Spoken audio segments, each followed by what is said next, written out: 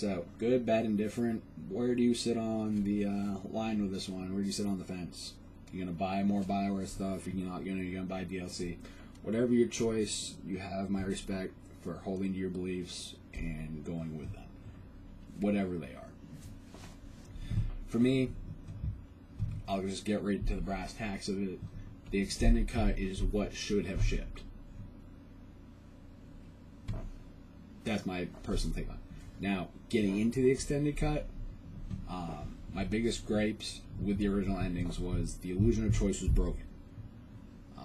Things like 14 lines of dialogue to explain, probably 300 plus hours I put into 2 games, plus the DLCs that I have purchased.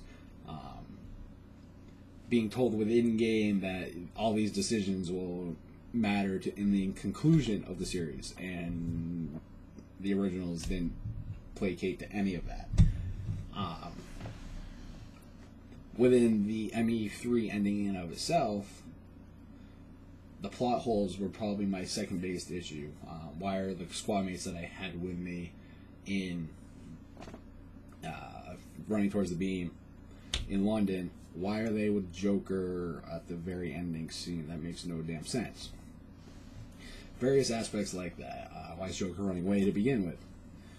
Now, the way that the extended cut works, the clarity and closure line is actually what I think would have been very helpful to the original endings. So,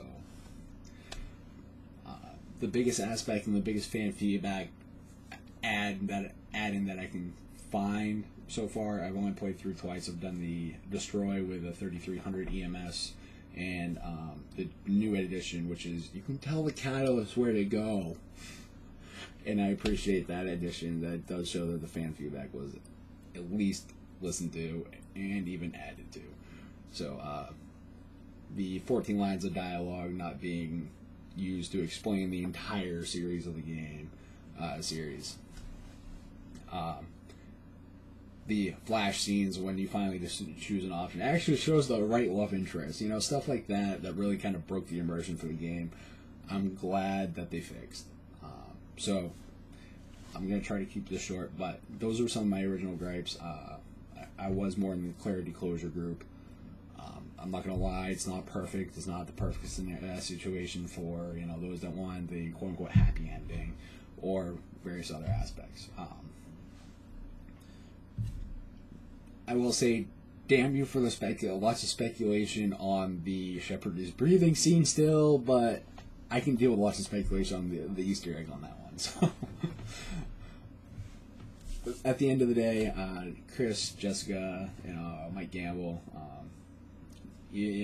for those that will rag on them, for even Casey Hudson and Matt Walters, you guys went through a lot of crap.